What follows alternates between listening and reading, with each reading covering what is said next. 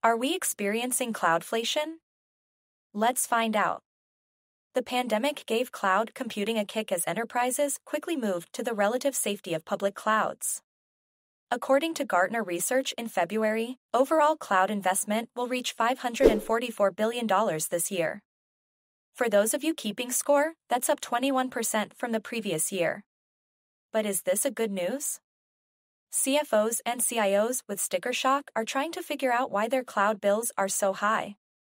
In many instances, the opposite was promised when enterprise IT began its cloud journey. What happened? Price increases account for some of the pain, but most of the unexpected bills are due to a lack of discipline with cloud cost spending and inadequate controls on that spending. It's like someone complaining about a high electricity bill after they set the air conditioner to 60 degrees in the summer. What did they expect? The inability to gain an accurate insight into cloud usage and expenses is the main problem. Moreover, complex cloud pricing and complex multi-cloud settings are contributing to the problem. Enterprises jumped feet first into cloud computing with vague ideas about how we would track and control costs. Many companies have little or no insight into any cloud costs before they get the bill. Then learn about the cloud expenses and cost.